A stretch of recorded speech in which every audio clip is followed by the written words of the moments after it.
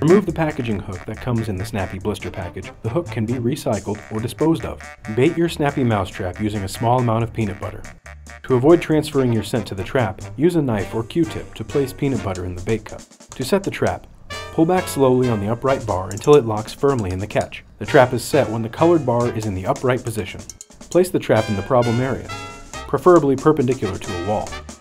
To dispose, simply pull back slightly on the upright bar until the mouse is released. Rinse and reuse your Snap-E Mousetrap for years of service.